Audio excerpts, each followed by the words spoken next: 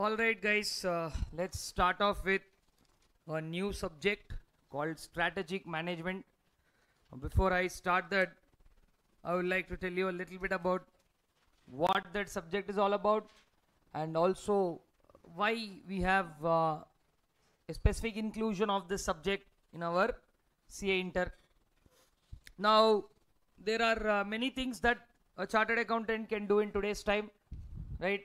So, one of the most predominant things in any sector that you go in is to manage things, right? So, the word management is a very beautiful word. Whatever you add before that, it gets a new meaning to it. Like in this case, you're seeing here strategic management.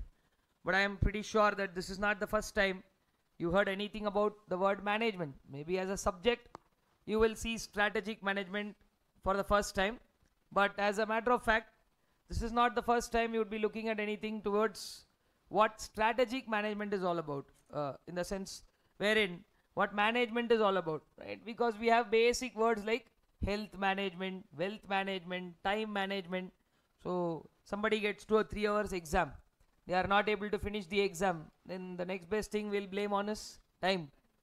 Time is not enough. How's time not enough? You didn't manage well. So basically everybody has the same set of limitations. I think all of you are students of economics, so you should have understood that there are unlimited wants but yes, limited resources. Everybody knows that's the very first page of economics, because that's what the subject of economics starts with. How to use those scarce productive resources in the most effective manner. So, which is exactly what management also does. So here, in the context of this particular subject, what exactly the word strategy means, why is it relevant to us, what management is, why is it relevant to us, and when we combine both these terms, it altogether gives birth to a new subject called as strategic management. So what about that? So taking all this into consideration, and in fact, I should also tell you that when this is for 50 marks, there is other set of 50 marks, which is again financial management, where it is still management. So the fact that both these subjects are talking about couple of managemental aspects, not only finance or strategies, there are so many things that get managed, ranging from people. One of the most toughest things to manage, we can manage even money, because the good thing about money is it doesn't talk back. People are there, no, they are not so easy, they talk back, right? So everybody has an opinions, thoughts, and this is what in the long run becomes what is called culture. When you follow the same thing for a long time, it becomes tradition, values, ethics. Like this, these are new names that keep coming in. So when you're doing something once, it's just an attempt of doing something.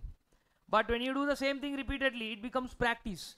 And when something becomes a practice, if it's done over a period of time, it becomes what is called tradition. Like sometimes now, when we are asked to do something in the house, if you go and ask them why, they'll be, shut your mouth and do it. No logics. Why? Because great-grandfather was doing it. Very good. Nice logic. Right? So, sometimes, anyway, not to criticize anything there, but the fact that something has been done long time, it becomes a tradition. Now, good, bad, keeping that aside, same thing applies to an organization as well. When somebody practices something, like if one of the top managers of an organization is corrupt, obviously, nice leader to look up to. Right?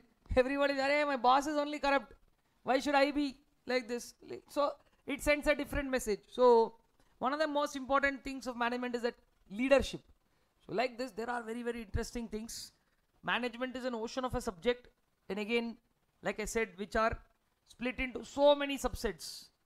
So one of those subsets which we will be discussing is on strategic management. So if you are of some inclination towards any kind of interest that happens in the business world, by mistake, if you choose to read papers, because that's a so even if you are having a little interest in the field of finance, right, you pull out any, nowadays nobody reads papers, so if you pull out any app like the Money Control or Mint or Economic Times or any of these apps, and then start just trying to read anything of business news, I'm pretty sure if you are reading at least like 8 to 10 columns, 6 of those will have words that you learn from this very class. So it's all about what happens in business. Somebody will be doing a merger on a daily basis. Acquisitions are happening right now. Startups are growing. So you are in a scenario where I think it's right now being called as a golden phase for the country also. So by the time you guys are out, you should be having one of the best platforms. Opportunities are always there. Just we need to know how to pick them up. That's a different story. But then, like I said, this is a kind of time where economy is growing. Now when economy is growing, obviously economy can grow only when the number of businesses grow. When number of businesses are growing, it's a straight indication that those number of accountants, those number of auditors. So there's going to be a lot of work. And over the time, what I've seen is like, what has been defined as a chartered accountant way back in 1949 is not what a chartered accountant is today. Right? Things have changed a lot. So if you think that, chartered accountant is still stuck with accounting, auditing, I think those days are gone as such if you are interested in doing that. Because today also, predominantly it continues to be the field of audit that, many of the chartered accountants look up to, because that's the core field of it. Plus you have so many others, right? Like you have accounting, specializations in accounting. Then we have specializations in management studies as well. But like I said, it is up to the interest of people to pick up. People do 2-year MBA courses on management and then select one particular topic as a major. Finance, marketing, HR, all these are MBA domains. Have you heard? No? MBA, HR, MBA, marketing. What are they doing? They're all productive functions of an organization. So they take that, study for 1 full year about only that, learning so many cases. And like what we learn here is only the subject of it. Like because it's just a 50 marks paper telling you what to do. But nobody can change the fact that you go to Harvard or Stanford also, the fundamentals of management don't change. So if you are asking me, are these the same definitions that are taught anywhere in the world? Yeah, you go to Stanford, the best management college in the world, they still teach you the same management definitions, same management concepts. But what they do there is they analyze these cases. Rather than we asking, like in our book something will be there, we will read, okay, as it as a concept. There they'll question why. Why did this happen? What led to the happening of this? Will there be a new concept because of this? Like 2020 set a great example for what is called a pandemic. No, it's not the first time that a pandemic took place. This one took place in 1920. Nobody remembers that, right?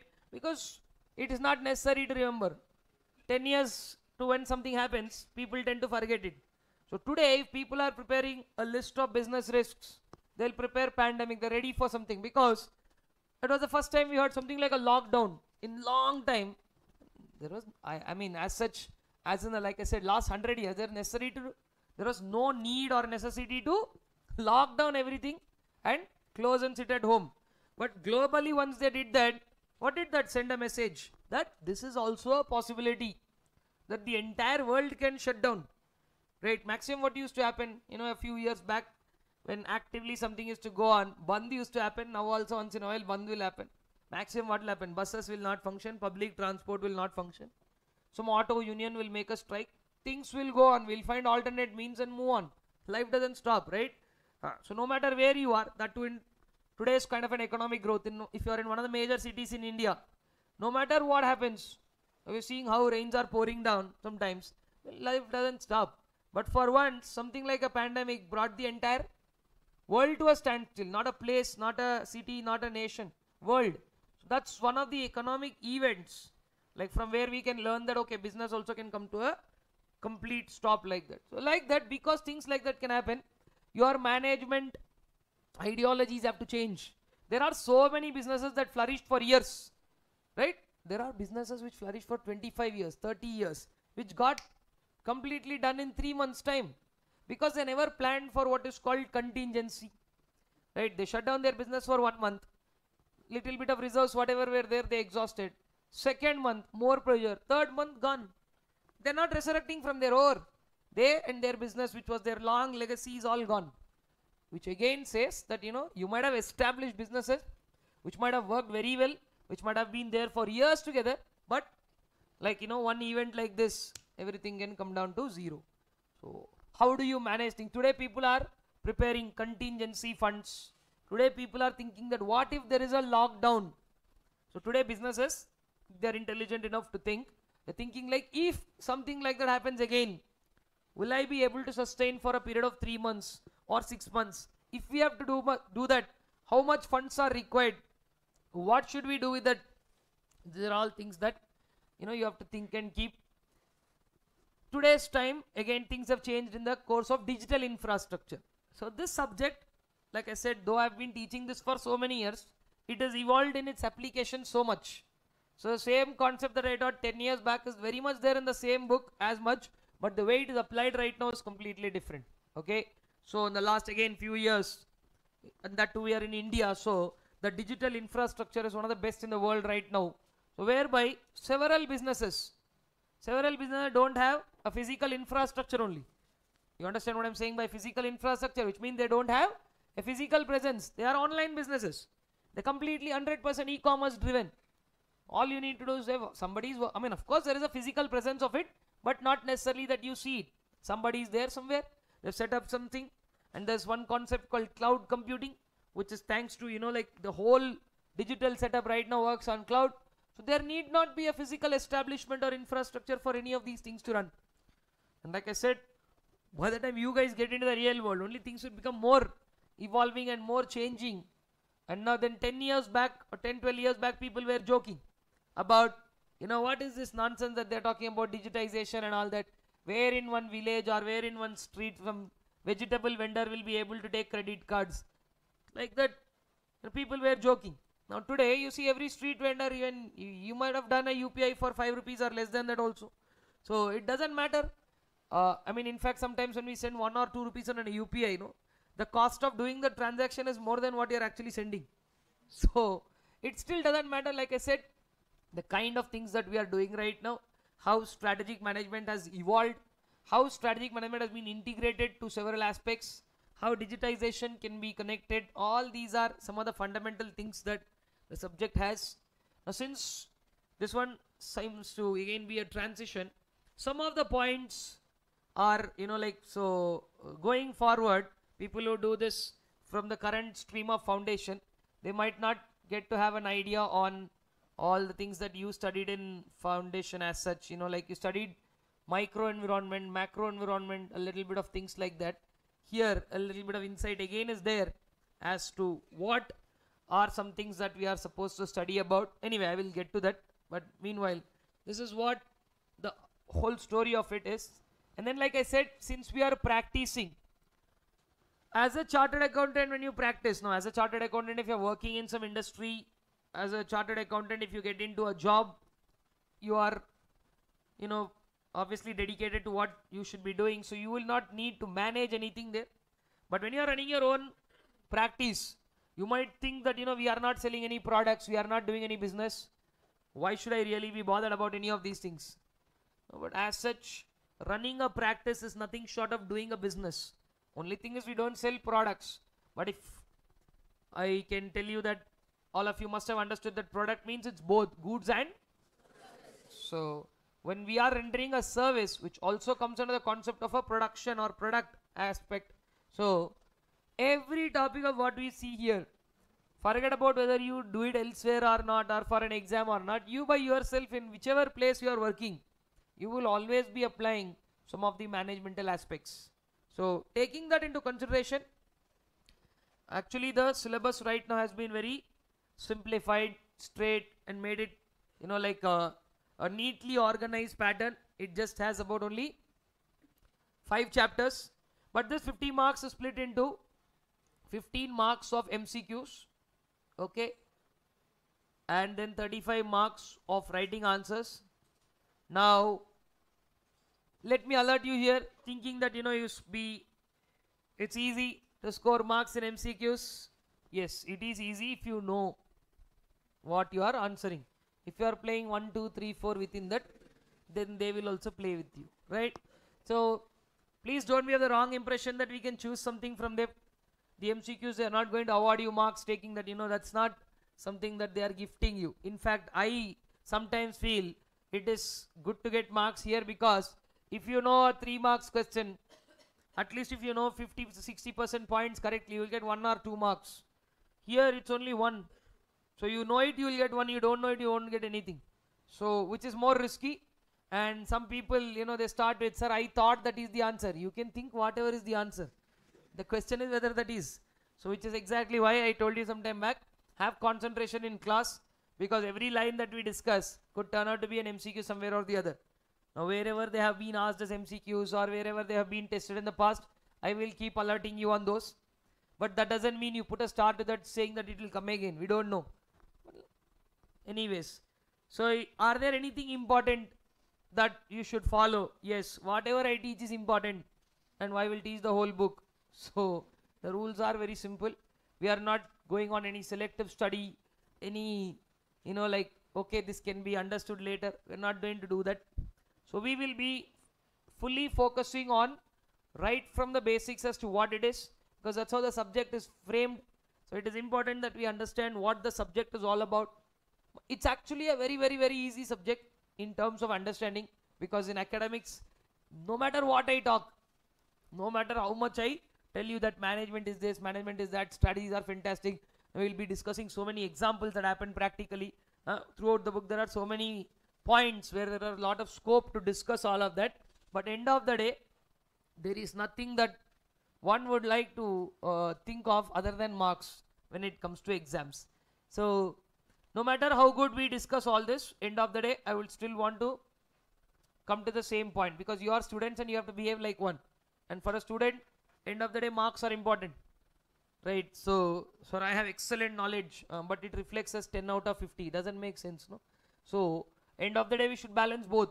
Maybe you are very greatly knowledgeable, but when you can't do that in the exam, exams and marks, okay, like I said, personally for me, it doesn't matter how many marks you get, but at the end of the day, you should fulfill that purpose also, right?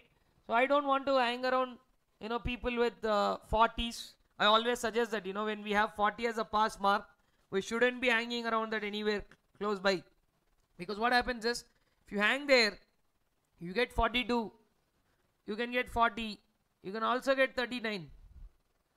Now if you get 40, you don't have a problem. If you get 42, you are an intellectual, right? If you get 39, you failed. So all of them, what they did is to write one more answer or one more point correctly. So intellectually, all three are in the same range. But since there is a benchmark set up somewhere there, it classifies somebody as a failure. Oh, what's a big knowledge difference between 39 and 40?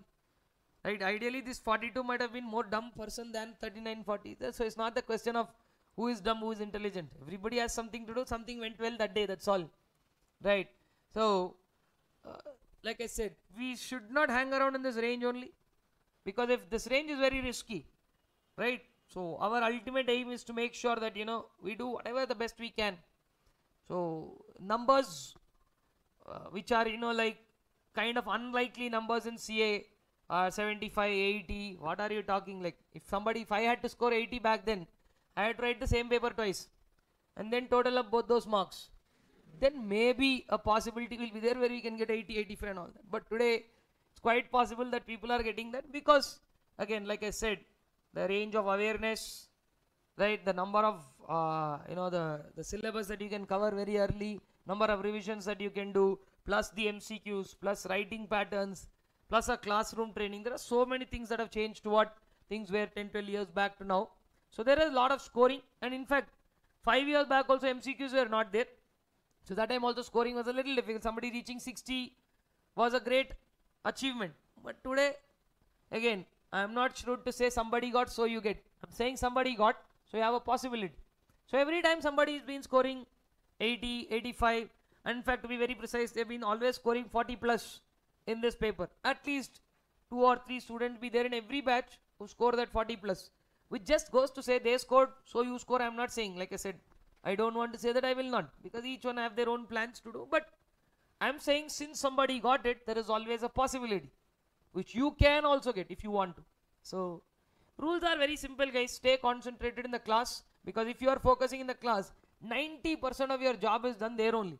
Because first hand, when something new comes to you, if it gets into your head correctly as to, okay, this is what this topic is all about, 90% of your job is done well. 2 months later, or when we are discussing audit later, I ask you about, do you remember this we discussed in strategic management? All of you are going to either look at the roof or see other space, because we would have forgotten by then small points. But like I said, when we discuss that, we will eventually be able to, recollect very easily. And there are certain patterns of doing revision. We'll take care of all that. Now we can train you to the best only when you are willing to. Correct. No matter how good somebody can train, if that particular athlete is not running, he's saying, okay, fantastic, whatever you told, I will not run. Then, so it still will stand there only, right? So let us just get into this, and it's a straight, simple 50 marks paper wherein they've been organized into a series of 5 chapters, whose order also is very important in terms of understanding the, subject in a very clarity way. Okay, so the first chapter is actually not even a chapter. You can see that as such they're calling it introduction, which is what it is. Introduction to strategic management, wherein they talk about what is a strategy, what is management, how does it really work when it comes to doing certain things. If at all we are doing something, how we will be able to find various alternatives to do things. There is never a single way to do a particular thing. There are always multiple ways, and there are always new ways to do things. So that is what here you can see as a name, strategic choices. Choice is always something that we can pick up, right? So introduction. Then there's 2 chapters, 2 and 3. Whatever knowledge is possible to be got from those 2, we can get that much, so that we understand our own business well. What are we? That's what the 3rd chapter is all about. Internal environment. We're not trying to understand anything outside. We're just trying to understand our own self. But we can do that only when we know where we are. So the 2nd chapter talks about external environment. So basically the 1st chapter introduces you to terms. What is strategy? What is management? What is strategic management? Read all these terms, and then it talks about an organization. How an organization is. How many levels are there in a particular organization. I hope all of you must be aware that 3 levels are there. So we will see, don't worry, all those names as to, maybe you will, there are certain things that you might know just as, in a very simple context. But right now, sometimes they'll give you some nice terms to remember them. So much of this is in our daily life. That is what I'm talking about. Okay. So strategic management is not some intense, new, very difficult aspect. It is almost all around us only. It is basically, in fact, for that matter, the word management itself is a way of life. As we just talked about, you only told me, no, economics. What is the fight in economics? That wants are and the means to satisfy them are limited. Just imagine the other situation. Wants are limited, means are unlimited. What do we do? What do we do? We don't really bother about that question only. Simple, no? That story is only over. The real question is, only when you have, why will you ask a question? Only when you have an issue, no? Now you know that you are standing near a freshwater lake, right? You need to drink water. You know that directly you can drink that water. You're standing in front of a sea. You know that you can't drink that water. That's when you will find, in front of me there is so much water, still I can't drink that. What is the next best way that I can do to take this water and drink? We start thinking only when scarcity arises, right? You're standing in front of a freshwater lake. Why are you even bothered about water? Same way, if every natural resource is so abundant, that why would we even be bothering about it? But abundance is also a problem in economics, right? Say is the case in business. Sometimes when we have enough capital, we don't know what to do, so we will waste it. So that is exactly why the other 50 marks are there for you. Financial management. See, for some people, what is the problem? Capital is not there. So when capital is not there, what will they do? First find ways to get capital. For some people, capital is not the problem. They have capital, but they don't know how to manage it. So they screwed up there. Some people don't have both. That's why they go to Himalayas, right? So, which is nice either ways. And then they go there, they get enlightened, they come from there and tell how to get both. Understood? So, in any case, the point being that in all these facts, the thing that continues to remain same is the word management. The strength of the word management is in not that particular word, but it is in the word that is added before that. And in this case, since they use the word strategic management, I'm going to just give you an idea that strategic management is a study which involves business. So if you ask me, sir, can we use strategic management for our exams? Of course you can use. You can use strategic management for anything. Right? In fact, I'm going to tell you that ever since you were born, you've been using strategic management, but only thing is, we've not been given names like that. Right? Should I clarify what I told you? Right? You're breathing in and breathing out. That's how we survive. Don't believe? Close your nose. Then you're wondering as if, like, what is this fellow? No, if you want to try, I'm giving you the option also. Don't ask others to do that. You close your own nose if you want. If you ask others to do that, then it's crime. Correct? 1 minute later, then things will be very different. Correct? So then, more simple, no more terms are, terms are very interesting. If you breathe in properly and breathe out properly, it is simple management. It's a strategy for your survival. Now when you are naturally not able to do that, right? We have some best of the hospitals in and around this area where they'll take you and put you in ICU and do what? Put a ventilator. What is ventilator? A device that can help you breathe. Now, that is what we were asked to do naturally, right? And when we are unable to do that, that's when the device is coming. So what does it indicate? That for you to survive, breathing is a strategy. And when natural breathing is not working out, the next best strategy that they can do is to artificially make you breathe. Like I said, if you don't believe, close it and see. Now, if you close it and then it doesn't work, it's called suicide. Right? Somebody else does that, then it is called murder. These are terms of law. Okay? Anyways, the point is, now business, if it has to breathe, for business, no, they don't have, a nose to breathe and air to breathe. For them, all the breathing happens only with money. So, as long as a business has enough money and ways to channelize it, that's it. Business continues to survive. A business survives purely based on the aspect of management.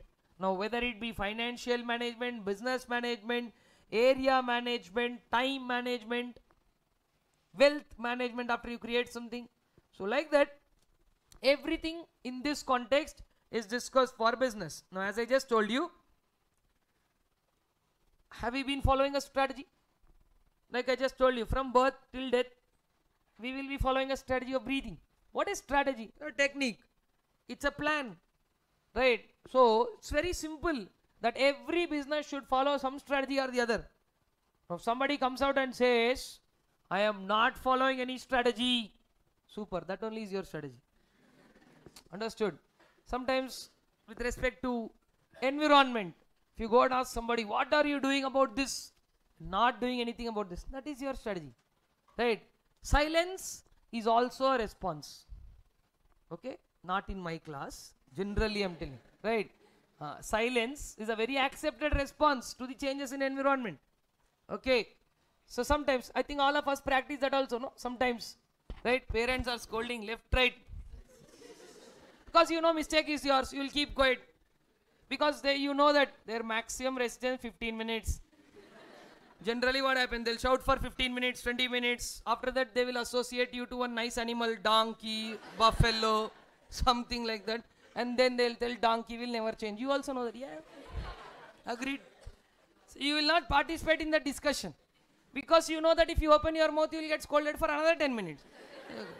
But when you know mistake is not yours, 1 minute when they try to open your mouth, you will be counter-attacked. Because you know that, it is not your idea. So, our actions also depend on what we know, how much we have of the control. Same way, when environment puts so much pressure on a business, like I said, if it is in the first box of what I told you, business has to shut its mouth. Because business, if it does something there, it's only going to cost it more. Like I just said, when we did that particular thing and we know we are getting scolded for something that's our mistake, we remain quiet. So here I'm not telling that it's business's mistake or something like that, but all I'm saying is, here it's a time where you keep quiet. Because, okay, this is not something that we have to react for. Now, not reacting at the time where you are supposed to do something, not reacting is also a response. So like that, there are some interesting responses that every businesses give. Sometimes businesses don't wait for environment to tell them things. They'll by themselves do something. So they're being very dynamic in nature. Okay. So very nice. Sometimes when you don't respond at all, people are saying they're not responding at all. Sometimes when you are very dynamic and do something, you know what happens sometimes when you are very dynamic and does something? You become a case study for others. Right? How not to do something. People can learn from you. Right? Or you set up the base and give so much information to the others that they will be like, all your mistakes are the secret of their success. Right? I hope everybody knows Swiggy today. Swiggy? Right. A few years back when Swiggy started, okay, it was not first of all Swiggy's idea. Right? In terms, there was another business called Food Panda, which is not there today. Right? They were the first ones to enter in food delivery business. Right? They had a horrible interface of their app. In fact, that app never started properly. Right? They didn't have a proper delivery tracking. So, what are the negatives of Food Panda? If you prepare one list, like about only negatives were there, that's a different story. But they prepared a list. Swiggy answered each one of them. Swiggy is a $1 billion enterprise. Food Panda not even there in the map. But idea was brilliant. So like that, there are so many businesses which are built on the mistakes of the other. Okay, today Swiggy's success is not just that, of course, it's not like, you know, they copied somebody's idea and did something. Copying an idea is not very easy. Right? Copying an exam, is it very easy? No, some people are very strongly telling, very good, nicely you tried. Don't do all that here. In our course, at least don't do that next time. Because the problem is, the one who you are copying, no, they are also like you only. Should understand that. If you know what I exactly said, it will take a little time for you to sink in, don't worry. So, if somebody is confidently writing in a CA exam, don't think that they are writing correct answer. They are writing what they think is the answer. Okay, which might be right or not. So, there is nothing that you will get to know unless things are done. So, I'm saying there are multiple ways of things. Whether you become a case study or whether your silence will be read as a bad response or a good response. Right? Today, so many things are happening in the global scenario, right? Around the world, countries are announcing themselves as strategic partners. I think every odd day when you see now with that too, the summits and meets going on here and there, so many. Every 2 months one big summit happens, multiple countries come together and they say we are announcing ourselves as strategic partners. What are they all strategizing? Something for the collective development of all these countries. So the word strategy, word management, strategic partners, strategic alliance, alliance partners, these are all the order of the day. And of course, within a developing country like India, mergers are one of the important things to grow. Right? Diversification is one of the, strategic buzzwords right now. 10 years back, something called outsourcing was a strategic buzzword. Right? Because that's when all the work came from UK, US, all that to India. Which is exactly why you have places like Financial District and the high-tech city flooded with so many IT companies and finance companies today. Because a lot of work was outsourced. And when that time the world's culture was, whatever is costly in your country, outsource it to the next best country. So making software was costly in the US, so outsourced to India. Today we have such a huge engineering base wherein, you know, like if there are 5 softwares manufactured in the world, 3 out of them will be from India or some Indian connection will be there to them. So business world is huge. In each area, what are you supposed to do? How will you try and align yourself into that pattern? In fact, like I said, as I can keep talking on multiple instances, but it will be more right to talk about those in the respective chapters and the areas where they make a little sense. One last thing that I will tell you before we start off is, can we apply this to anything other than business? Can strategic management be applied to people? Of course, the answer is very much a yes. Every concept in this book is very much applicable to you and me. Not all concepts exactly in the same context can be applied, but if you understand what I'm telling, the essence of every concept, like the fundamental of what strategic management is, it starts with saying that, you know, you have to have a vision and then to achieve something. Each of us can also have a vision. Until we achieve that, we can work towards using the same pattern. So it is a very simple subject in terms of a flow concept, because you can't do step number 3 without doing step number 2. So we understand each one in the form of steps. Each step has several sub-steps. So like that, as I said, it will be too much for me to tell everything in the first class, and there will be a couple of days where I will keep telling you this line continuously that we will see it later, we will see it later, because Even if I start now the first chapter, where we think make certain things, when we understand certain things, I'll tell you we'll discuss this later. And I'm going to do that for the next 2-3 days. Because whatever is there in the first chapter is just an introduction to various concepts, each of which we are going to see it in detail. So, like I said, keep your minds open up to that and try and understand something here. So, in the title, as you can see, we have 2 words. Okay. Strategic management is not a single word, first of all. Strategy on its own. Okay, that's the first word. What is a strategy? Then separately, we will also talk about what is management. Management in itself, like I said, has a meaning.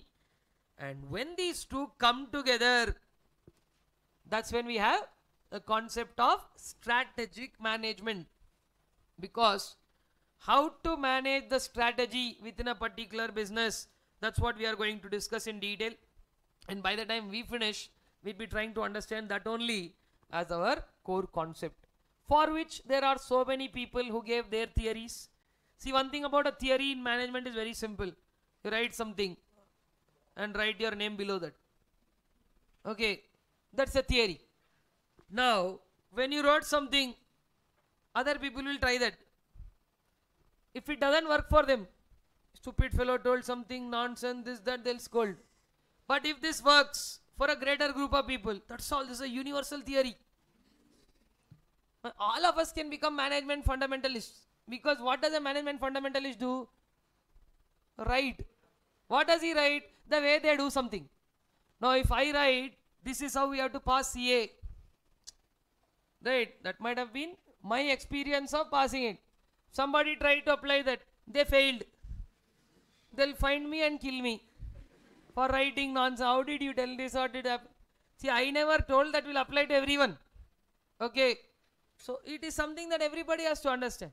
There are so many management theories that don't apply to everyone. Because certain theories require certain prerequisites. Right? I'll tell you one example which all of you should be knowing. Did you do this law called law of diminishing marginal utility? Yes, very interesting law, right?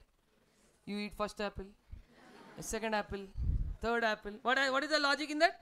When you keep eating apples, the utility that is, which idiot will eat apples like that? One after another, one after another. Huh? And then in that law there is something very interesting.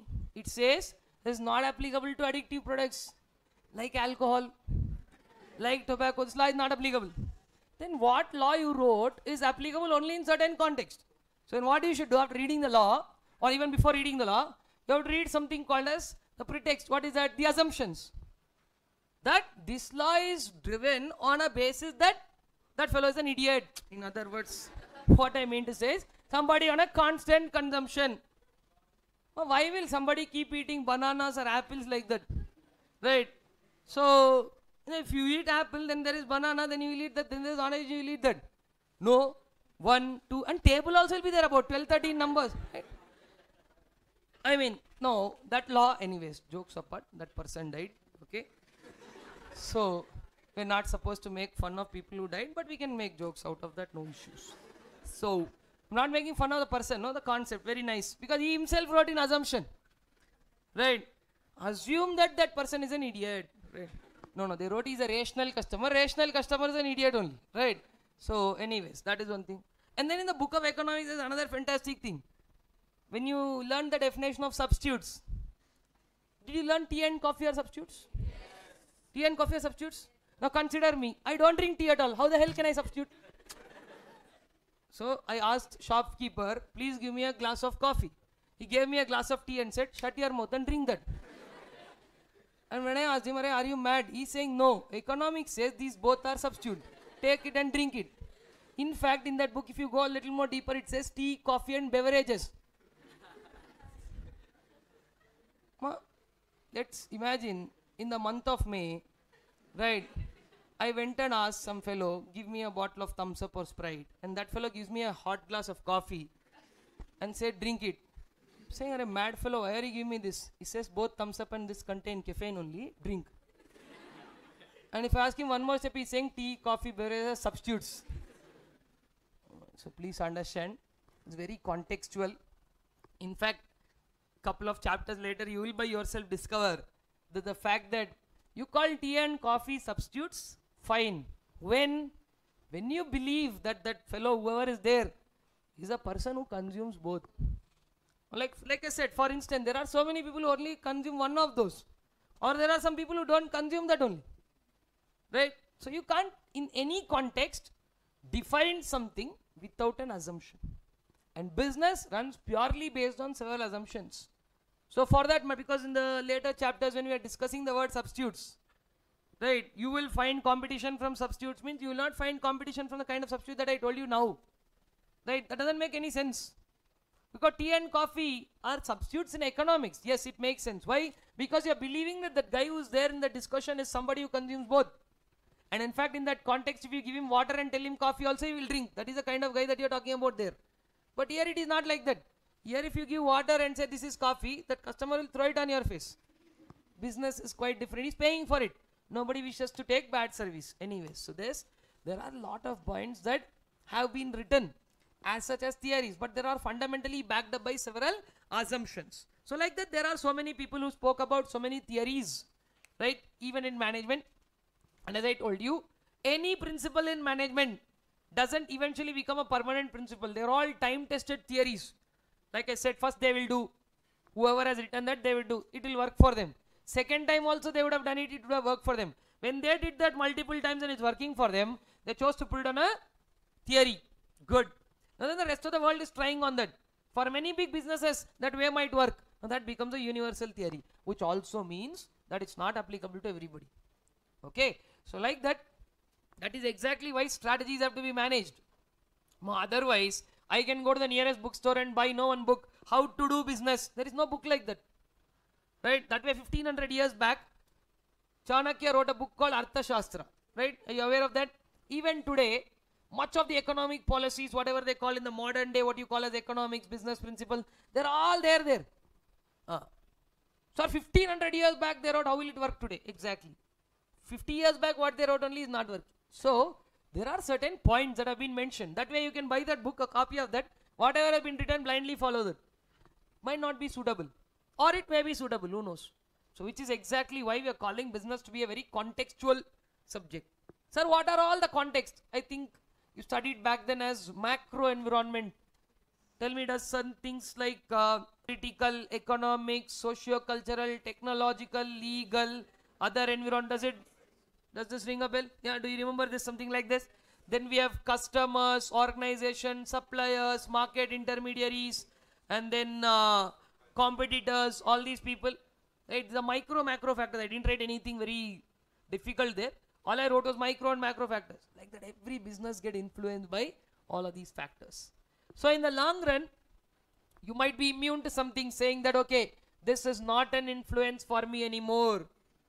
In the short time, what is not influenced to anybody can also influence you. One more thing, like for example, suddenly government changed a policy. It can have a deep impact on some businesses. And it might have such deep impact that those businesses might want to close and go home. Now, when those people are closing and going home, some people are waiting and clapping. Very good. When are you going? Because the exit of some players, does it give an opportunity to the other? Which also goes on to say that what are viewed as opportunities and threats are also contextual. In the sense, like say, for example, government cancelled a subsidy. Ideally speaking, government is cancelling a subsidy. Many people who are in that industry will be like, "Arey, what is this nonsense? This is a threat. If the government cancels subsidy, where will we survive?" That's what many people in that industry are thinking. But some of them are waiting for that to happen. Because they are way more than the subsidy. Their averages are above. So they are waiting. When government will cancel the subsidy? When many of the small businesses will die? So that we can pick up all their business in one go and we can become a superpower.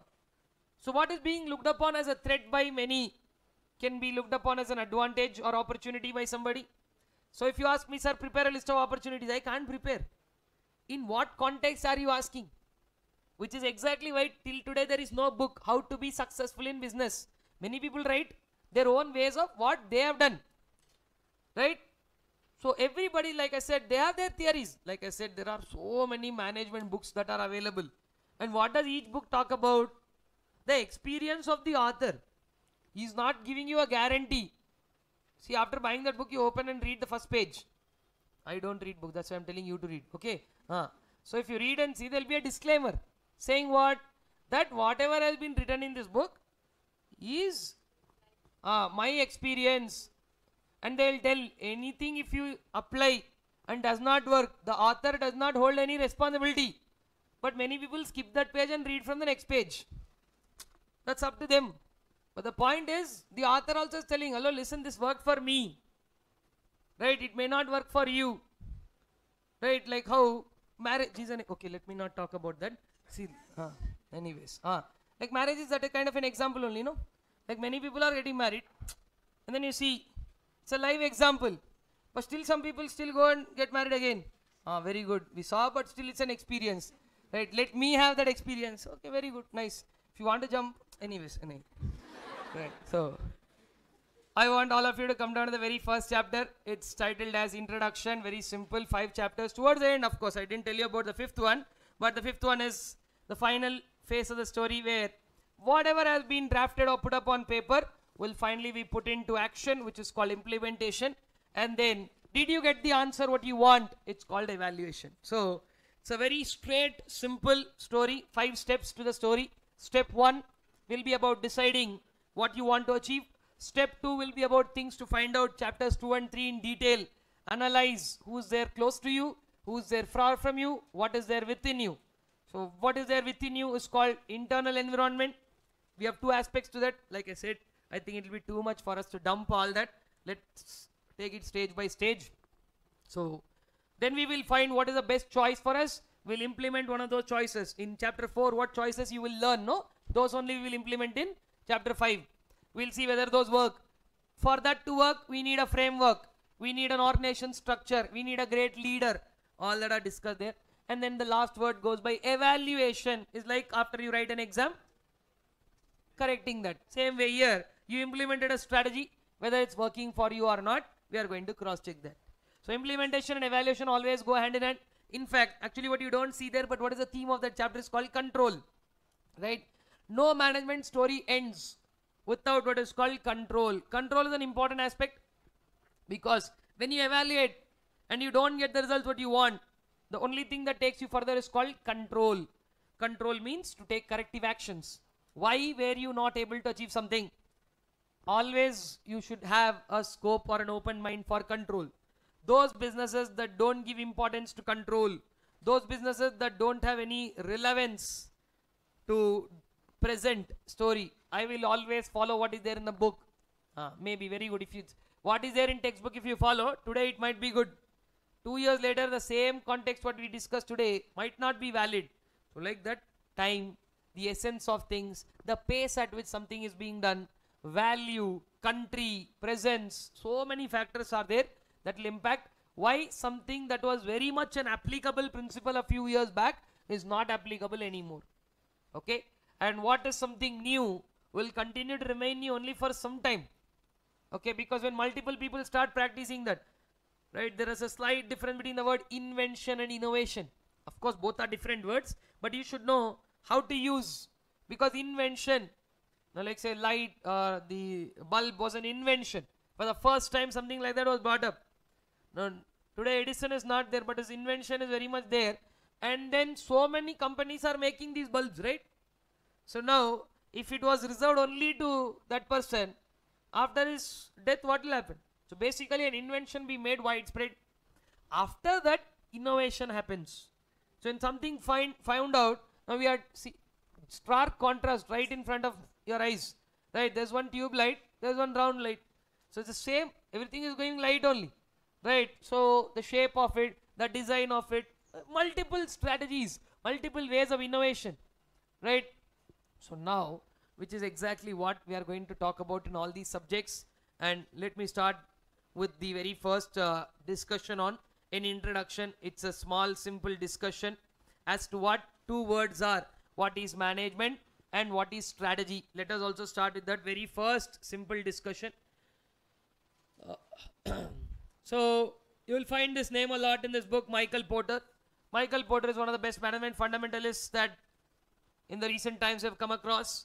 Porter has so many theories written, which is very workable in the field of management. He has something called value chain analysis. Michael Porter's 5 forces model is one of the best studied management theories, one of the 5 forces that can influence every business. And Michael Porter's 3 set of strategies for businesses, which are cost leadership, differentiation, focus, like that. You will find Michael Porter's name a lot in the book. And these definitions, this just to start off a couple of points for you to know what exactly the subject is, the framework is. You don't have to remember those, they're just codes. Company without strategy is willing to try anything, which means you're just trying to do something blindly. You know the game of darts where they take and throw it on a board, right? Like if there is no board, you take a dart and throw where? This is like that. So here, wall, other people, those you can do here, but generally the greater context of that is what?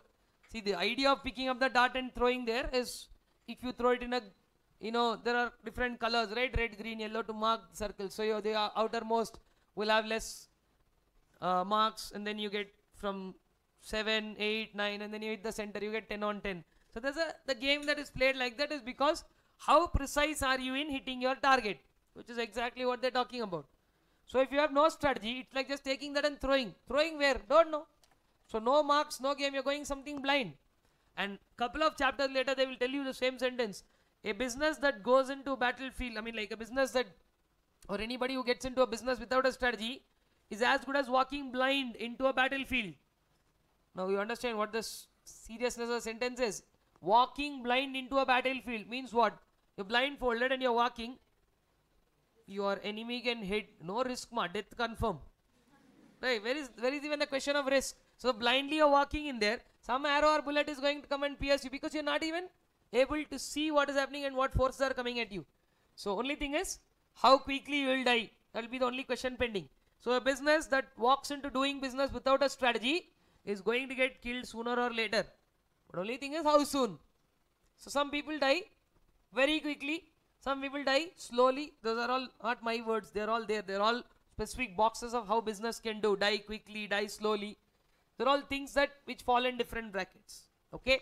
Anyways, let's now get to a discussion of where we will talk about 2 important words. And the second definition also says strategy is not the consequence of planning, but the opposite of it. It's not like I thought something, so I got a strategy. You think for the strategy. After finishing thinking, I got the outcome as strategy. No. To get the outcome of strategy, we have to think. So that is what that line says. Strategy is not the consequence of planning. I started planning, I started doing something, that's why I got this strategy. No.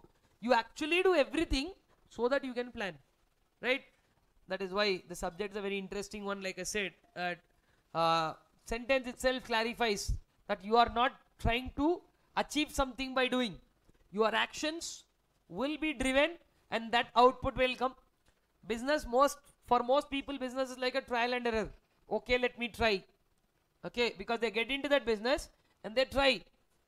Now, that is why there are no established theories of success. Tell me guys, same business, can somebody be successful and can somebody be a failure in that? Like for example, many restaurants. Why are going till restaurants? We'll talk about some small food place, street food vendors. Right? You'd find one street food vendor, he'll come and put up, right? One idli dosa bandi he'll put up. 1 month he'll be there. After that vanishes. Why? Because he thought it will work, it didn't work, vanished. Now there are so many other people who are doing the same business, no? How is it working for them? There are so many reasons for that. Okay? It might be the quality, taste, location. So many reasons are there. Or maybe 1 month later its capital got over. Whatever could be the thing. So, what may be a very successful venture for so many people might not be. Forget about all that. For a small vendor, selling vegetables is very profitable. Even today, that's why they're selling vegetables. For an entity like Reliance, selling vegetables didn't turn out to be profitable in the form of Reliance Fresh. They shut it down. Okay. So, who is doing what? So, Reliance, how can they shut down such a big brand with so much money? Somewhere beyond money, sensibility also will come. Where you think that, this product is not profitable to us anymore. That's when there are new strategies that come in. Apart from introducing a product, you should also know when to take off that product from the market. Right? Introduction, growth, maturity, decline. Like I said, a lot of interesting things are there. These are all the 4 stages. Right? Then stability is about constantly watching, doing something. Growth, expansion, retrenchment. Retrenchment is a great strategy to say, okay, bye. This is enough. If I continue to keep putting money, Now there is something more. Startups, what they do is called cash burning. Because for a startup, for their idea to work well, for first 3 months, 6 months, they keep putting money. Sir, what do they get in return? Nothing. Then why are they doing? Because to get something in return in future. So some startups do that for 1 year, 2 years, 3 years. As long as somebody is funding, they keep doing that. Because someday the idea will stabilize and from there it starts generating a revenue. But for most startups, if it doesn't work, all that cash is gone. It's like taking money and throwing it in fire. Simple. So, which is exactly they termed it cash burning. Which is not literally burning it, but by doing an exercise like this. 5 years later, the CEO is giving a speech saying that, okay, we tried a great idea. It didn't work. So we are closing down. That's all. Whatever money the investors have put in, they're all gone for a toss. Now, is it bad financial management? Is it bad strategic management? Is it bad idea of the business itself? We don't know. So only when something like that happens, like I told you, if it doesn't work, it becomes a case study. Then you sit and analyze what went wrong. So that at least next businesses who are coming in the same stream of business will not do that. This is exactly why people in MBA colleges study the same thing for a couple of years. They don't study like it's a question answer. They study it more to be a situational consideration. Take businesses. Whatever you are studying for 50 marks, imagine if they study it for 500 marks, how will it be? 10 times the size and idea of where it can be applied. Nothing more than that. So, the definition of management which says it's a key group. If you go to Stanford, no, there also the definition will not change. Because management is that only. Strategy is what is there in the next paragraph only. And strategic management is there, what you see below. So, fundamentals of the management subject remain the same. And to start off with, let us understand the concept of management. Generally, what do you think of the word management, guys? Forget about what they gave. You tell from what you have heard this word so many times. Handling something, okay. Perfect textbook definition, planning, organizing. Right? Like I said, 12th May, wherever you go, there 5 functions only will be there. Right? Planning, organizing, staffing, okay, that's a straight set of few actions together. Okay, leave planning, organizing. Some actions together are called management. Then normally what else can be termed as management? Handling something, doing something. Why do you use the word manage when you say something? We're managing to do this, managing to do that. Getting things done. So you are not doing it, you're getting it done by others. That can be a sense of word management. Sometimes it so happens that, whenever you go to some place, if you have a problem with something, or if you are going to some institution or some place where you are getting into a discussion with somebody, and that somebody says, we don't know all this, talk to the management. Now when they say talk to management, definitely they are not asking you to talk to planning, organizing. They are not asking you to talk to those. No, there the context of the word management changes. Now, no doubt planning, organizing, staffing, all that come under the definition of management. That is one context of it. What is the other context of management? Now when I say, sir, this decision we can't take, we have to ask the management. Have you heard somebody say that sometimes? Right? Now you went out there somewhere, you are asking something that, like you're asking a refund for a product. Okay. Or you're asking for some extra service. Or you're asking somebody, I want to talk to somebody. You're saying, I can't talk about all this, I will call the manager. When somebody says call the manager, or the guy in the admin or the front office says talk to our management, I am not going to talk. What are they referring to? So they are referring to some people. Higher level, lower level, whoever be it, they are referring to some people, right? But management necessarily need not be higher level. That's another perception that we generally get wrong. Right? Management is about, you only told, getting things done. Getting things done only gets done in the high level. Ranging from a factory floor to a top corporate organization. Everywhere getting things done happens. So when things are getting done, it can be at any level in the organization. So management also is there at any level in the organization, which a little lower we will come together. But before we discuss all that, the first and foremost thing that I want all of you to know is that management is nothing but a group of people. In the first place, management is what? A group of people. And that group of people are very important for the organization. which is exactly why we are going to call them as a key group. There may be a lot of people in the organization. Now there is some employee working in Reliance. He quit. Reliance, it is like, okay, go. Because the quitting of that employee doesn't matter to Reliance. But there's one employee who's willing to quit in Reliance. The organization is saying, please stay back. Both were employees of somebody like that only, no? For somebody, why are you giving additional preference and say, please stay back? While when somebody is going, you're not even bothering. Which is again defining that word, key. Key means an important in this context. So key group in the organization, and when they say just now, as I told you, talk to the management. When they say talk to management, that means they're asking you to talk to the most important people for that particular job. When they say talk to management, doesn't mean that they're asking you to talk to the CEO of the company. Saying whoever is managing this aspect, you talk to them. Right? Now you went to a restaurant, you have a problem with some seating or something like that. You're complaining that to a waiter. Waiter's job is to attend your call and go get the food and bring. He'll not take care of all the seating arrangements. He says, talk to the manager, because there's a floor manager who manages the place. So everybody is designed with a specific task to do, and those group of people who handle that task, they are also called management. Apart from that, management always has a textbook definition.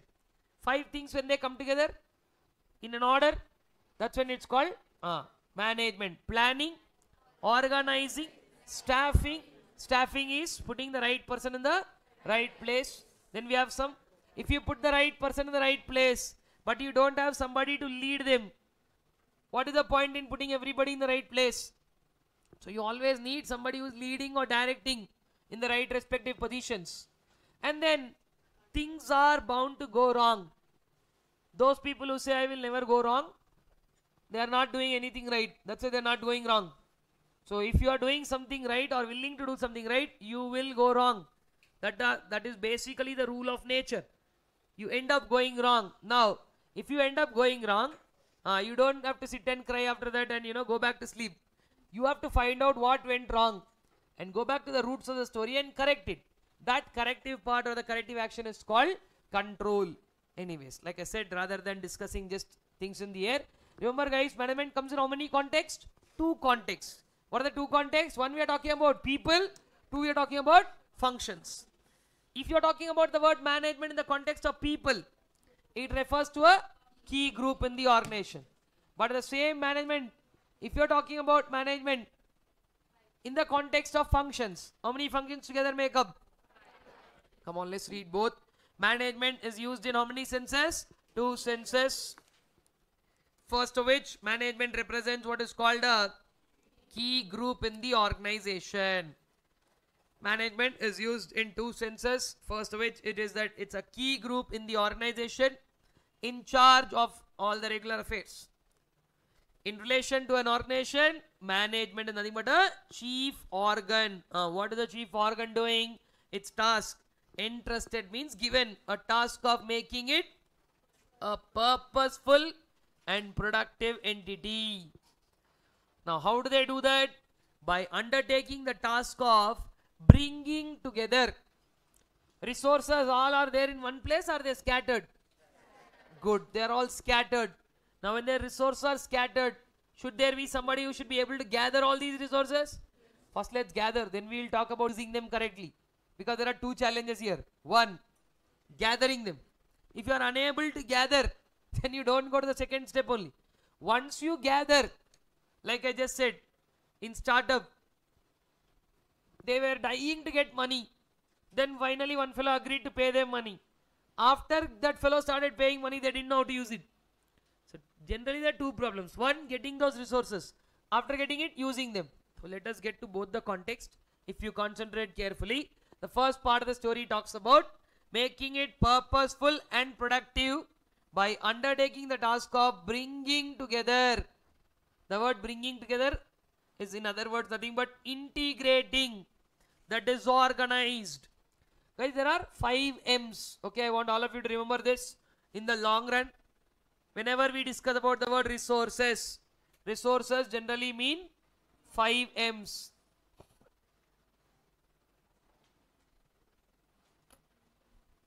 men, material, money, machinery.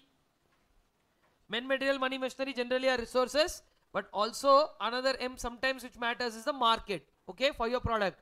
If that is not there, no matter what you do, end of the story, it will be waste, right? They gave here, see, resources of manpower mean men, money, material, and latest technology, which means machinery, are all combined into a functioning whole. Men, material, money, machinery, and market. So all these five, they're called as resources. Now you will see this word 100 times in the book here and there. Again and again, I'm not going to repeat. Tell me everybody once, what are resources? Men. Right, men, material, money, machinery, and market. They are all called resources. So these resources, now tell me, sometime back you told, once again I'm asking, are they abundantly available or are they scarce? Very good. They're scarce, and because they are scarce only, we need to manage them. If they were abundant, take and use, no problem.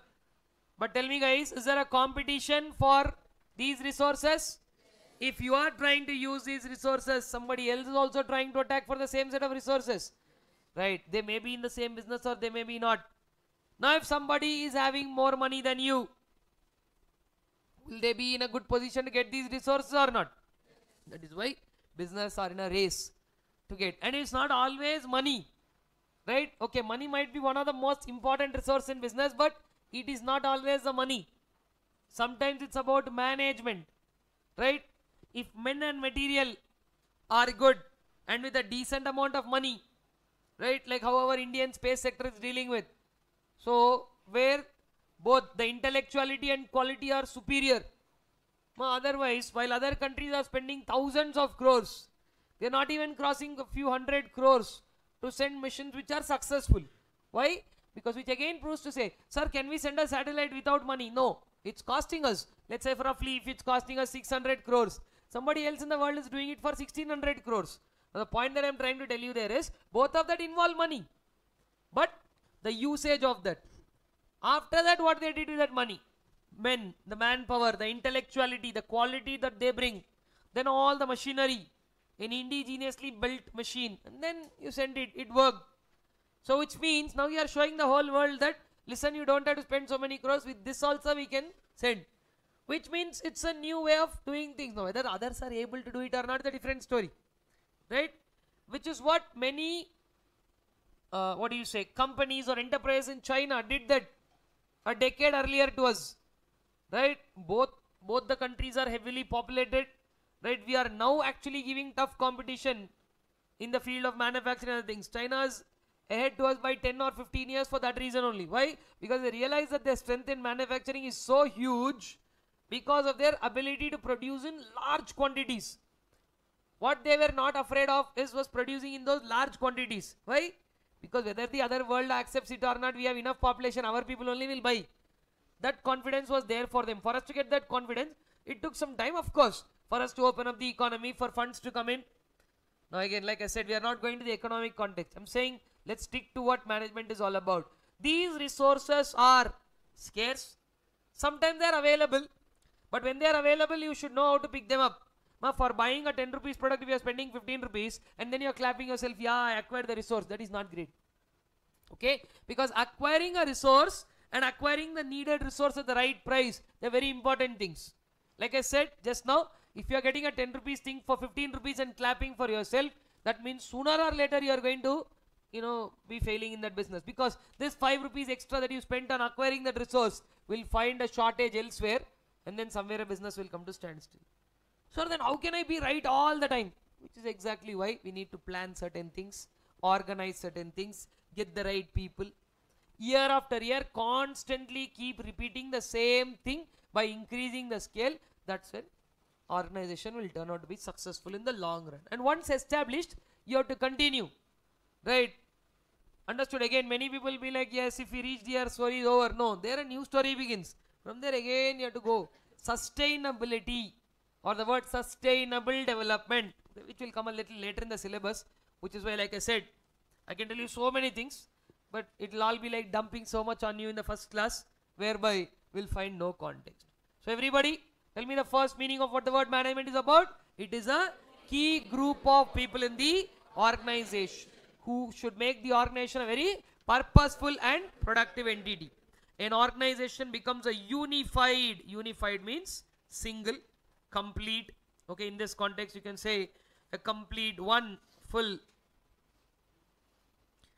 An organization becomes a complete functioning system when management systematically mobilizes and utilizes these diverse resources effectively and efficiently. Guys, when these two words are written in the same line, what is it called?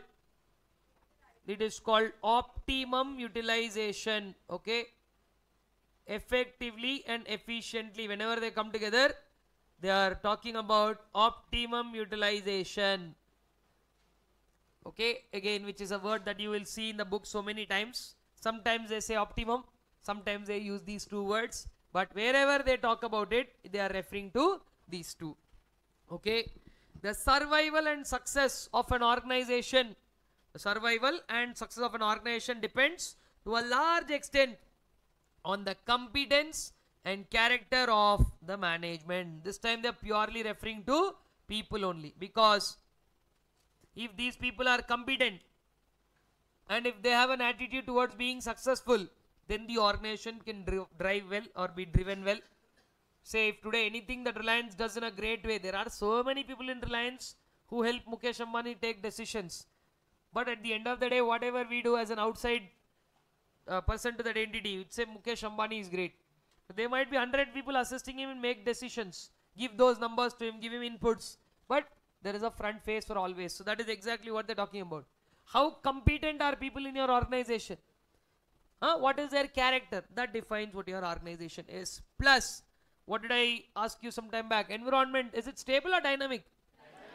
Environment is infinitely dynamic, not just even dynamic. Dynamic means what? Changing.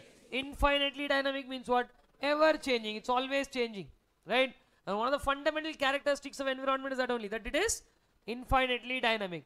Now in an infinitely dynamic environment, should we as an organization also respond to the changes or not? Now I told you silence can also be a response, but still should we respond or not? Last line says management has to facilitate what is called organizational change and an adaptation for effective interaction with the environment, which also clarifies that if you remain static, you are going to go nowhere. So if you want to grow, all you need to do is to understand what those changes are in the environment and make a proper move. Sir, what is the right move? What is the right time? They are not written. The books are not available in the market. This is how you are supposed to do it. This is the right move at the right time. It is for you to figure out, and that is exactly why you are there as a chief organ, sitting there as a key management. One good decision from you can take the organization next level, make it $1 billion enterprise. One bad decision can close the organization also. So that is exactly why management is very, very important in the context of every organization. Are we clear about this first context? Second one, there is nothing. I think all of you can start reading it just by yourself. It's very, very simple. This time management definition is not about people, not about anything. It is just about a set of actions done together. Come on. All of you can take a silent read about what the term management is, the second context of what it is.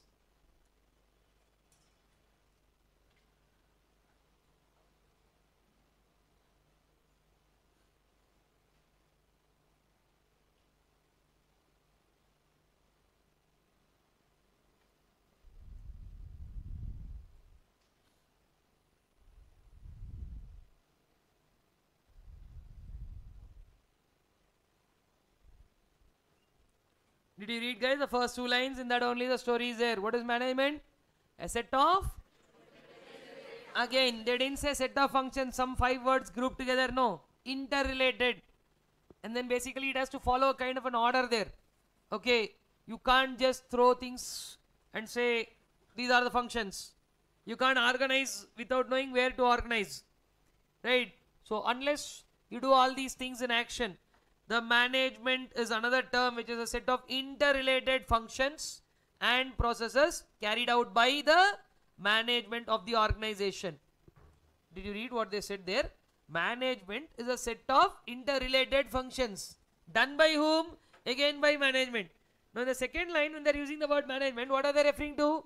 The group of people. So whatever you read in the first paragraph, those people who are called management in the first paragraph, they are only doing these actions. What actions are they doing? Planning. Yeah. Planning, organizing, directing, staffing and control. The functions or sub-processes, the functions or the sub-process of management are wide ranging, but they're all closely interrelated. No matter how wide their coverage is, they're all interrelated. How are they interrelated? Over the next few days, we'll anyway be able to cover up and understand that. They range all the way from determining of the goals. Okay, I think starting tomorrow we'll be able to do that.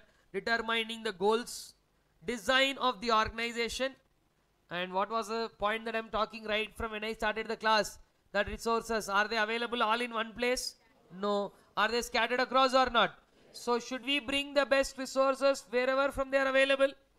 Mobilization and acquisition of resources. Does the story end there, guys? If you mobilize and acquire them, everything is in my godown. Should I know how to use them also or not? But three words are important, just remember them. Acquisition, use, disposition. What did I say? Acquisition. Acquisition means what? Acquiring, getting the resources. Use, I think I don't need to explain that. Disposition means what? Sending them out also. See, there are two things that are important. Inbound logistics and outbound logistics. Inbound means getting all things in, which is a very good thing. You're getting them. You then know to use. Then you should have an effective outbound system also. Because even if one thing goes wrong in this whole story, the chain of activities. So until your product goes to the hands of the customer, and you take care of after sale service also. Anyway, like I said, they're all going to come in the long run. But the fact that it is not enough if you just pull in some things and say this is what management is all about. No. Management is not just about acquisition of resources. Acquisition, then allocation of tasks to various people among the various personnel, installation of a control system to ensure what is planned is being achieved. Managers do things or get things done? Management is not an execution process, it's an influencing process. Management is a influence process to make things happen. But things don't happen on their own. You have to make them happen. That too in an organization, no? Organization is a lifeless entity. The reason why organization looks lively is because of its people. If people in an organization are alive, organization is also alive. Otherwise, organization, X Limited is a building, that's all. Though in your accounting it's called X Limited as a separate entity, X Limited owner and business are different, everything is fine. But come to practicality, X Limited and the CEO of X Limited. CEO of X Limited has life. And because he is the CEO of X Limited also has life. The day everything comes to a standstill, where whoever is the manager of X Limited, he comes out of the organization. What is X Limited? Building. That's all. And it doesn't do anything. X Limited can't take any decisions on its own. Yes or no? Who takes decisions on behalf of X Limited? The management of X Limited. So which is exactly why that line, what you're reading now, is becoming the most important sentence of management. What is that? It's an influence process. So if I am the manager, I influence how my business gets done. Okay? See there. To gain command over what? Over a particular phenomena. And these phenomena are not common. As I just told you in the beginning of today's session, things are changing so drastically. Today digital transformation is a phenomena. Today if any business says, no sir, digital and all, what is a big deal? In 6 months time you won't be there in that big deal. Right? Just imagine today, I myself have been to so many shops where sometimes I walk in there, they say QR code not there, then I will go out of the shop because I don't have money to pay them. I didn't carry cash because nowadays most people don't carry cash so much, you know, like, because we believe that everywhere QR is wide. It's become an accepted norm or a practice. The QR must be there, sir. They may not accept cash, but QR so definitely they'll accept. Things have become like that because over the last 3 years, that to post-pandemic, it's become so common. So if I walk into a shop and I'm trying to see where to scan and it's not there, then I can't continue doing business there, because though that fellow says that, you know, I can buy it at cheap price, I don't have cash to pay him. So I am only giving him an option. Either you take a QR payment or leave me. I'm going to the next shop where QR is there. So that means if you don't adapt to the latest technologies, you end up losing business. Now that fellow, what did he do wrong in business? Ideally speaking, in product, he didn't do anything wrong. But the sense of payment today is one of the most accepted payment, the QR code, and he's not accepting that. Because of which he's losing the whole business. Guys, are you following what we're talking about? Like this, adaptability onto what? When are you managing? Right? Sometimes we do things too early. Right? There are certain things called as first mover advantage. Okay? I'll explain you that. But I told you some time back, first mover advantage, keep it aside. Sometimes can you become a case study because of becoming the first mover? So like that, it's important for us to decide when to do what. Not always you do jump and do something. Because one more risk is there. Sir, you only told do patiently. So by the time you patiently understand, slowly do things, somebody would have done that and gone. So there is something in management called first mover advantage. There is something in management called second mover advantage. So I will explain you what is both these and what is stark contrast. But both these, should you be a first mover or a second mover, what to do, when to do, all these decisions are taken by management. Okay? Management is an influence process to make things happen, to gain command over a particular phenomena, to induce and direct events. Not only directing events, but you are inducing means influencing and directing both events and people in a particular manner. Sir, you are going on telling influence. Influence means what? Definitely not the definition of influencers on Instagram. Concentrate, right? Please. Here influence is what? That's why in order for you not to mistake all that, they gave the meaning also. But today the meaning of the word influence is exactly not what influence is. Okay. So that is why in this context, what is the word influence? They gave off, right? They are very worried that, you can mistake the word influence to what is happening on Instagram, calling influence. That is not called influence more. This one, which is backed up by underlined words: power, competence, knowledge and resources. Even if you don't have one, which is what I've been shouting all this while, you have lot of power as a business, right? You have lot of knowledge, no money. Whatever power and knowledge you have can't be implemented. You have all the resources, like all the 5 M's are very much there. You don't have the knowledge of doing what. So unless there is a deadly combination of all of these, right? That's what management is all about. A skill, doing business is a skill. For some people it comes naturally that, that they learn. Nobody does, by like say there are so many people who studied MBAs and who have started businesses and who have failed drastically. And then there are so many people who never went to school. I'm not even talking about college. School. And who are very successful in doing business.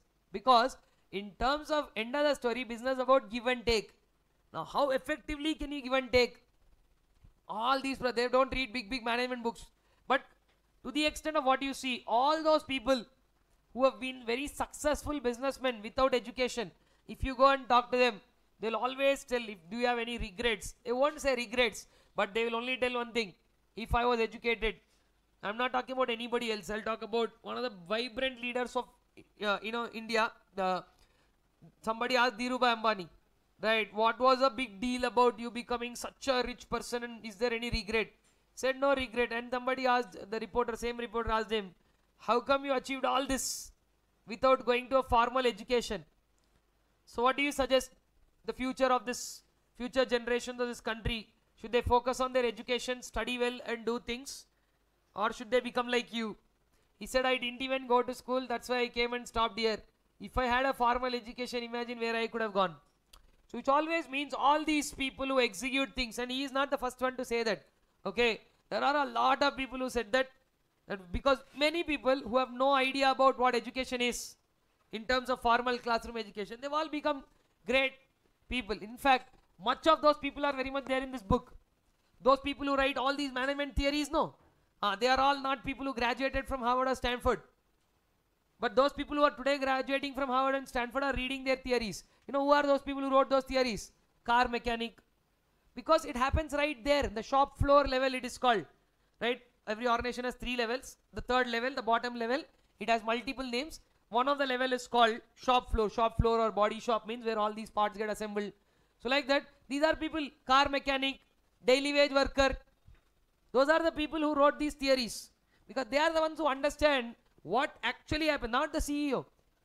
I'm not saying CEO doesn't understand, I'm saying CEO can't directly be involved into all this. And that is exactly why those people who grow from here to there, no, they are effective managers. Today, if Mukesh Ambani is really very successful, is one of the reasons, right? His father put him up as an intern or an employee in Reliance. He worked in their Jamnagar factory for 2 years. But two brothers came out of the same house and family, now everybody knows what is the status of those two, right? Okay, things played bad with the other brother, that's a different story. But one of the reasons why Mukesh Ambani is a top level executive is because he doesn't behave like one. It's the best thing. He still understands the company like a shop floor. He knows everybody in the Reliance factory by name. Right? That's how a CEO works with their employees. He knows everybody by name because he spent 2 or 3 years only doing like a factory manager, like a floor manager. He learns, he now exactly knows.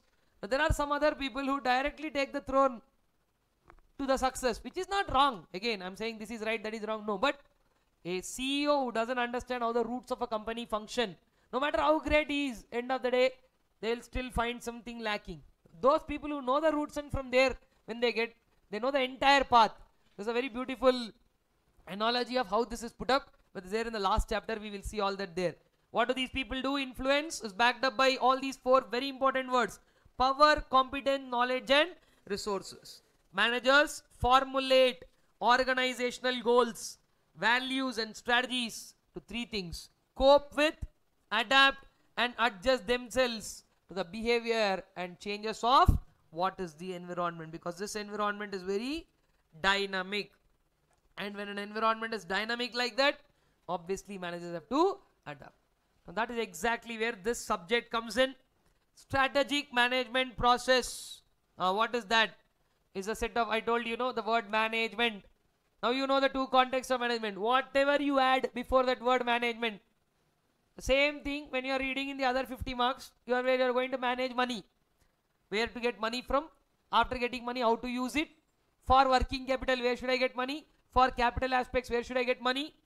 Like that, you have different chapters which are framed to tell you how to manage money. That is financial management. What is strategic management? A set of activities, okay, that the firm managers undertake to put their firms in the best possible position to compete successfully in the marketplace. Strategic management is made up of several distinct activities, right, which we are going to discuss in detail. What are those activities? To start with, developing a firm's vision and mission. Have you heard of these words? Now, I don't need to know exactly what the meaning of those words are from you, but have you heard of these words or not? Yes. Right, mission impossible. Should not start with a negative thing like that, but generally, what is a mission? Mission generally refers to a specific task. Right, that is why mission, possible, impossible, whatever it is. Mission is a specific task. Right now, what the hell are you doing? That's what is called a mission. While vision is a different ball game. Vision is a long range idea. Vision for a future. Vision talks about anything ahead of 1 year, maybe 3 years, 5 if you are, see, because in today's time, viewing anything more than 3 years is very difficult. Okay. When I was doing my articleship, we used to, whenever we are asked to prepare a projected financial statement, we prepare it for 7 years. Now, I'm talking a long back, a decade and a half ago. Okay, like say 15 years ago, we used to prepare what is called as a 7-year projection. Based on today's performance, how will my next 7 years be? That's called 7-year projection. Today, bankers are happy with even 3. Because beyond 3, you don't know what's going to happen. Technological changes are so damn fast. 7 became 5, 5 became 3. Right? 3 also, as a matter of fact, okay, next 3 years, where do you be? Nobody is going to ask you next 10 years where, I don't know, literally next 3 years where I'll be. How are you asking 10? So, but if you can plan, of course, environment is going to change and we can adapt accordingly. But all those people who have become, like say, if Steve Jobs didn't have a great vision, today Apple wouldn't have been such a big organization. And their management practices are such that, whether Steve Jobs is alive or not, organization continues to remain number 1. How do things happen like that? We will discuss that also. Because there are so many fantastic organizations which have died along with their promoter. So that means when promoter dies, our nation also dies. But we have same examples of Reliance, Apple. Now Larry Page is not there anymore with Google in the active role. Sundar Pichai is running it. Still, company as such is running it. Same thing with Microsoft. Same thing with 20 other places where Indians are become the CEOs, who are not the founders of that company. But the company is still running. Why? Because they have vibrant management practices. Management is the system. Right? If Sundar Pichai can run that company today, why didn't he find it in the 80s? Now we will obviously crib and say we didn't have opportunities back then. Fair enough, we were not a capitalism, we were not with full of capitalism back in the 80s. Only in the 90s we opened up our economies, no? So back then people, whoever are the CEOs of these big companies who moved back to US in the 80s, who are they all? They're all people who had great ideas, who had great things to do, who found jobs there. But since we were not, like back then the only thing that in India we had was to get a job. You get your job, you are happy, that's all. So not like in the 20s or in the late 2015s, after 2014-15 or the explosion took place, where startup culture is very much welcome. Today people who are very enthusiastic don't go outside India, because you go outside India only when you don't find the right place here. This is right now the land of opportunities. So if you are having a little money also, you can start something on your own. That much potential is there. So how things have developed in these years? What are you looking for in the next few years? That roadmap is called a vision. Further in the chapter, both are discussed in full detail. Vision, mission. Of course, what they didn't discuss there in full detail is also another word called objectives. Strategic management has 5 phases. How many? First phase is what? Developing vision, mission, objectives. In fact, they said developing objectives, right? That also joins the story.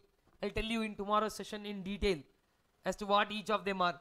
But first step is always what? Forming a vision, mission, objectives. Now once you form vision, mission, objectives, who are you? Who are around you? Should we answer these 2 questions or not? That entire story comes under strategic analysis, which is why you saw in the index 2 chapters: strategic analysis internal, strategic analysis external. If you don't analyze where you are standing, like I said, it is as good as walking blind into a battle, right? You will get shot and you will don't know who shot, from where you got shot, and you will never be able to get up also. That's all. So which is exactly why in business strategic analysis is very important. Sir, should we analyze the environment surrounding us, or should we analyze within ourselves? Both. That's why 2 chapters. Now once you are clear about all this, which is 1, 2 and 3, developing vision, mission, objectives, that all come under 1. Strategic analysis is 2. Then comes one of the most important tasks. What is that? Creating, choosing strategies. Creating and choosing is step number 3 actually. Okay. Then 4 is implementing strategy. There are 2 points in that, right? Creating, choosing. This is what you saw in chapter 4 setting, strategic choices. There is no reason that you have to choose only one strategy. You have multiple strategies to choose, you can always choose. And then I told you, along with implementing, what goes hand in hand? Yes. Did you achieve what you want to achieve or not? Evaluating and measuring performance. Actually, they didn't complete that sentence, which anyway in the later definition of strategic management they will conclude. Plus control. Control is step number 5, no doubt. That's all over. This is what our subject is all about. Over the next few days, what we are going to do is take these 5 steps, split them up into 5 chapters, take the in and out of each stage, and get to know what the story is. Okay? Anyways, like I said, you don't have to worry about how much have we covered, what is it we discuss only one. Like I said, doing that entire task is on me. All you need to do is to have concentration, listen, and though there is no much of asking questions, giving answers, as a basic expectation. Now if somebody chooses to remain silent, it's up to you, but whenever questions are being asked, I'm glad without telling only many of you answered all these, and there will be a lot more of revision.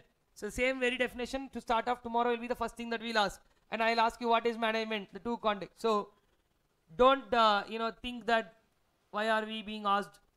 It's a professional course, so you have to be serious. Please leave all that outside the class. When you come to a class, behave like a student of the class simply. When we are all revising, revise together, right? When questions are being asked, try to answer. This is the only place where you can confidently give wrong answers. There is another place called exam hall, where if you confidently write wrong answers, some people write wrong answers in neat handwriting, but still you will get 0 only. Understood? So there is one place where you are not supposed to go wrong. This is a place where you can go wrong how many times you want, right? What will other person think? What will I think? I don't have so much time and patience think about you, so don't worry. Okay? So if I give wrong answer, everybody will laugh. Very good. Freely others can laugh at something that we told. So be happy about that and just tell. Because if you go wrong, it's a very good thing. Next minute you will learn, and this is the only place where that is possible. There also it is possible, but you have to wait 6 months. Understood? So let's not trouble it up. Okay? There's a lot of revision that will happen. Be participative enough to be revising, so that, you know, like I said, this very class, whatever you revise here, shout out as the answers, very much reverberate back in the exam center. And this is not the first time this is happening. This has been happening over years. So don't worry. You can trust me on the process.